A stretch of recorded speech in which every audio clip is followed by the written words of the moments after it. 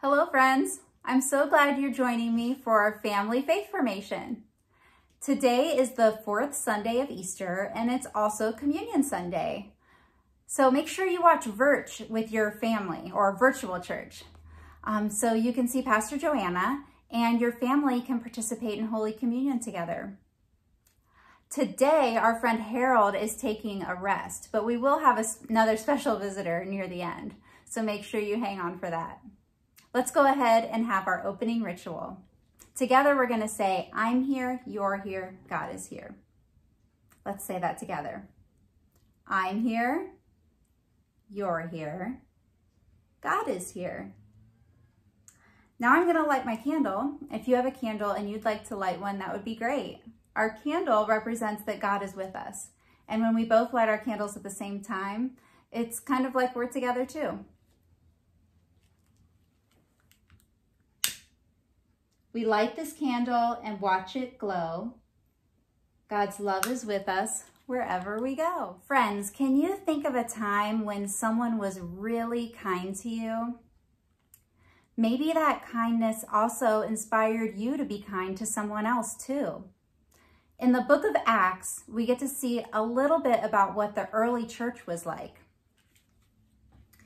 In Archbishop Desmond Tutu's Children of God Storybook Bible, I'm going to read Acts chapter 2, verses 42 through 47. Every day the disciples went out into the street, telling everyone they met that Jesus was alive and that he was bringing God's love and peace to the world. They invited everyone to turn away from doing wrong and become part of God's dream with Jesus. More and more people joined the new church. Some people sold their houses and their land. Everyone shared whatever they had with those who had nothing.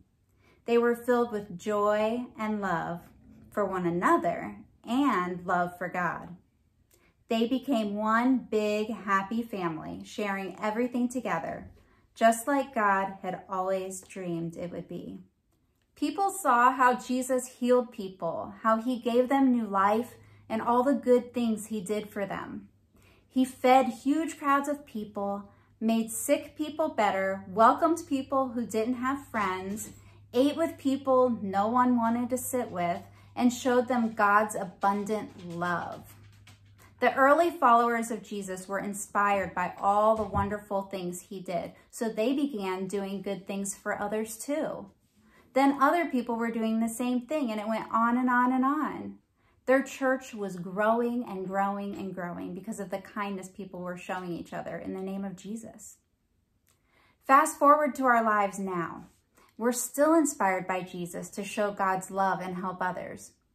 Recently, I've seen and heard about all kinds of thoughtful and creative ways that people are helping each other and showing God's love.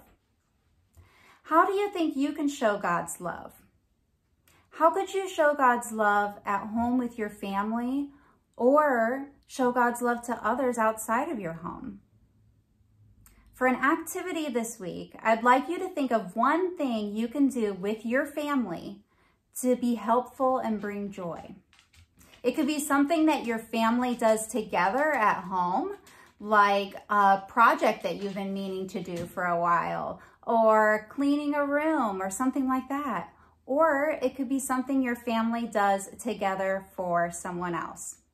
Baking cookies or writing a letter or working on somebody else's yard, whatever you can think of. There are so many good things you can do, and who knows, maybe your acts of kindness will lead others to be kind to someone else, and it will go on and on and on. Before I go, I have a special guest for you. It's joke time with Edie. Okay. So, what did the people at the church say when they were playing laser tag? What did they say? Pew, pew, pew. Get it? Laser tag says pew, pew, pew. And at church, we sit in pews. Good one, Edie. Thanks for the joke. All right, let's have a closing prayer.